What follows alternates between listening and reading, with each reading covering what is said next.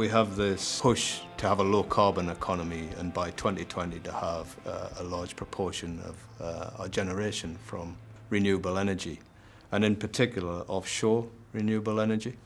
This centre has been set up to aid that development of offshore renewable technology. To make offshore renewable viable, it has to be upscaled quite considerably from where we are at the moment. A typical offshore turbine, which the first in the UK are just off Blythe here, about a kilometre offshore, and they're about 2 megawatt rating, and we're trying to upscale the technology to around about 7 megawatts. So that brings with it huge technology or technological challenges. So our objective is to improve reliability and reduce the cost of offshore renewable technology. Shepherd at the bid stage were differentiated from their competitors because they took time to try and understand our business.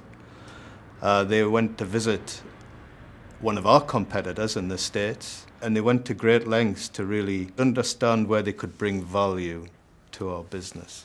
That was my first real experience of working with Shepherd, and their sort of commitment and professionalism really, if you excuse the pun, cemented our relationship. What you also need to remember is that these projects are world-leading. Nobody has done anything like this before or on this scale.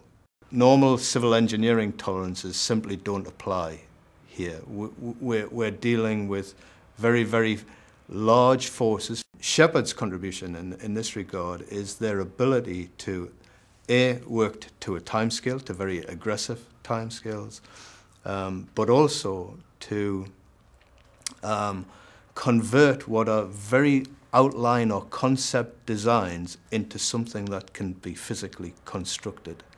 And in particular, Neil Matthias's input in that regard, his ability to visualize in 3 dimensions the construction of some fairly complex structures has been a real asset to our project.